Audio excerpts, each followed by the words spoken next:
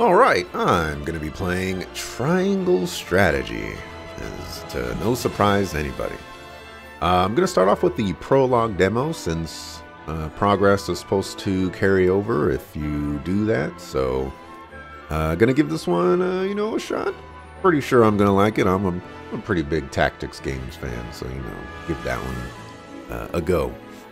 Today is March 1st, 2022. Game releases on March 4th. I'm hoping I get enough to span these 3 days before it releases, but if it doesn't, whatever.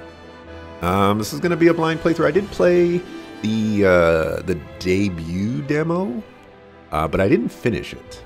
I did the first mission, I believe, and then maybe like some story stuff that I didn't understand after that. But anyways, let's give Triangle Strategy a go.